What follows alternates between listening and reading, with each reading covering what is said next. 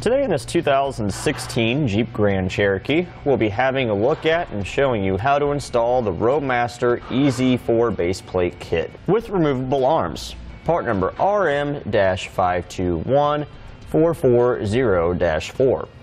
Here's what our base plate looks like installed. Now what sets this base plate apart from other options in the market is how clean it looks once it's installed and not in use. With the removable arms taken out, the socket on the base plate goes right inside of where our tow hook housing is, maintaining a nice clean look on our vehicle. With the arm not in place, the furthest point out is our safety cable attachment point right here. Now, this part is still behind the leading edge of our bumper, so we don't have to worry about walking into it when we walk around the front of the vehicle. It even provides attachment points to these two prongs for electrical connections that we may need, and a mounting point for a breakaway switch for a supplemental braking system. The removable arms are super easy to use. We'll make sure that our tab here is horizontal, push it in, and then we'll twist it 90 degrees until our pin spring loads into place, locking it so we can't rotate it. When we want to remove it, we simply pull the pin back, twist 90 degrees, and pull it straight out. Both sides work the same way. Now, one thing that our customers have noticed that even over the course of a very long period of time, that even though this pin is a movable piece, it doesn't seize up, and they're still able to easily use it to remove and put the arms into position.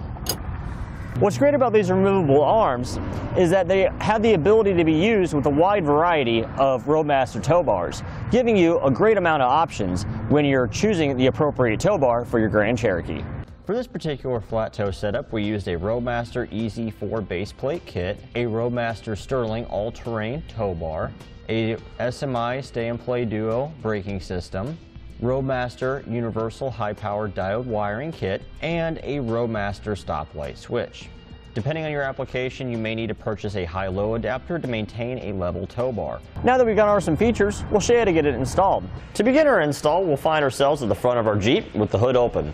We'll have two plastic fasteners to remove where our fascia meets our core support, one on each side of it. The way these work, there's a center section that you can pop out with a flathead screwdriver or trim panel tool. Lift it up, then you can go underneath the entire section of it and pull it out. Now, in each one of our wheel wells, we'll have three fasteners. We'll have a 10mm bolt here, and then two plastic fasteners just like we saw up top. So we'll go ahead and remove these on one side and then repeat the process for the other side. Keep in mind, everything that you do on one side, you'll need to do on the other.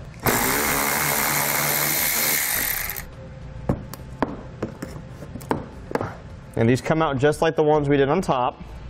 Just pull up the center, and then the entire clip will follow. Now, if your vehicle is equipped with a plastic wheel liner around the fender, such as ours, you'll need to grab it and pull it away from the fascia, just like that. Underneath, where our splash shield meets our fascia, we have several 10mm screws to remove and several plastic fasteners to remove.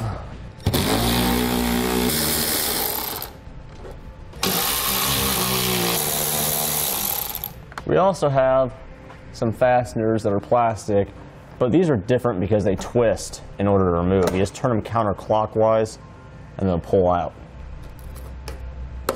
Now where our splash shield meets our skid plate, there's two 13mm bolts to remove. We'll now remove the other two bolts that hold the skid plate up itself.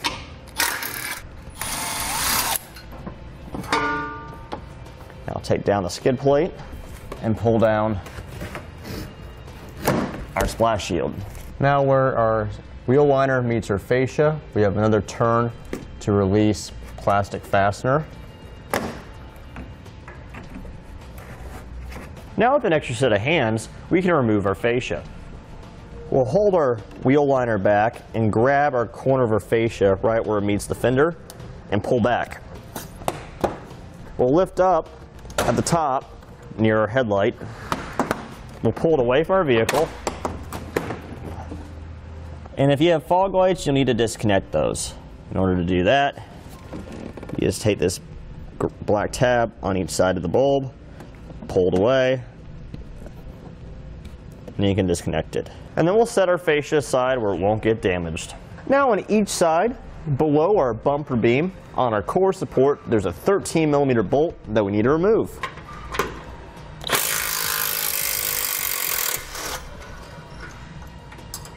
Now looking up at our frame rail on each side, we'll see threaded holes, and this is where our installation hardware is going to go to secure our brackets for our base plate. We'll take one of our long 10mm metric bolts, a lock washer,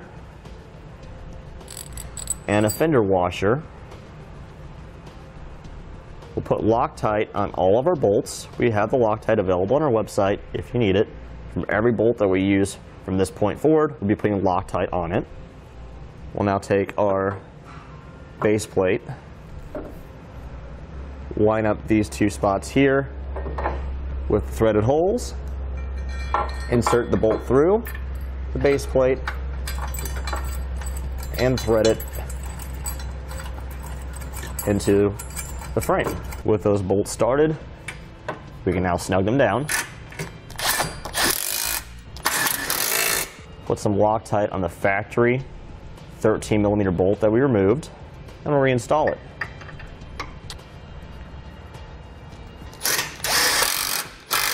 We'll now torque the hardware to the amount specified in the instructions. Now we'll take one of our wall pipe spacers here and slide it above our base plate between the bumper beam on the outside edge of the base plate. Take one of our 1/2-inch bolts with Loctite on it, a small flat washer. The bolt will go through our base plate, the wall pipe spacer, and the bumper beam. We'll place a large flat washer on top now, followed by a lock washer, and we'll thread on a nut. And now snug down our hardware. Okay, now we'll torque that bolt to the amount specified in the instructions.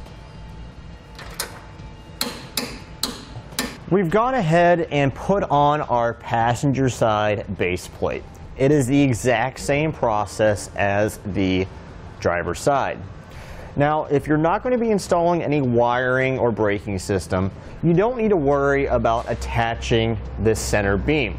However, if you do plan on using any wiring or braking system, we'll show you how to install this on the driver's side. It's the same as on the passenger.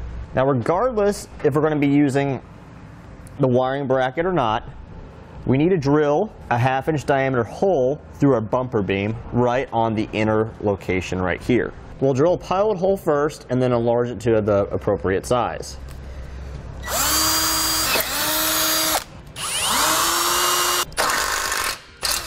Okay, with the hole in our bumper beam now drilled, we'll take another one of our wall pipe spacers and we'll slide this between the base plate and the bumper beam over that hole. You may need to use a screwdriver to help align it. With our spacer now lined up so our bolt goes through the base plate, the spacer, and the bumper beam, we'll take our bolt, a lock washer, a large flat washer, our wiring bracket if we're using it, go through the wiring bracket, the base plate, and the spacer, and the bumper beam. You see where our bolt goes through our bumper beam? We'll now thread the bolt into our handle nut.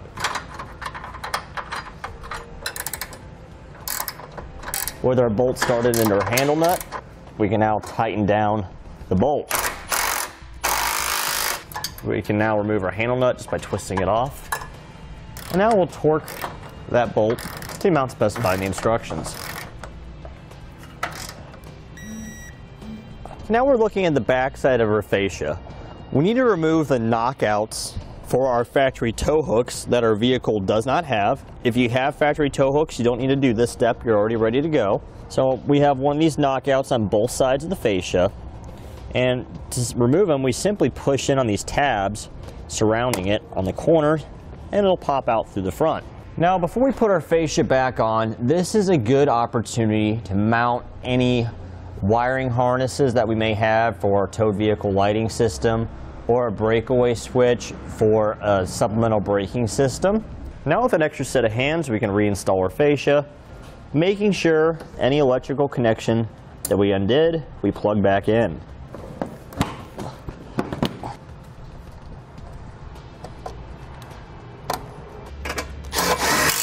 Now that we have our fascia back on, we may need to trim around where our breakaway switch and our wiring is so that we could actually use those connections properly. To do that, I'll just use a pair of side cutters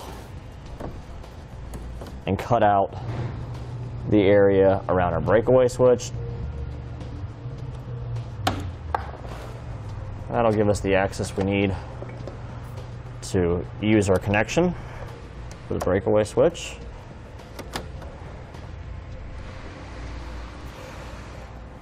And that completes our look at and install of the Roadmaster EZ4 base plate kit, part number RM-521440-4 on this 2016 Jeep Grand Cherokee. Thanks for watching. Click the link in our description below to shop, learn more, or visit us at etrailer.com and leave a comment if you have any questions.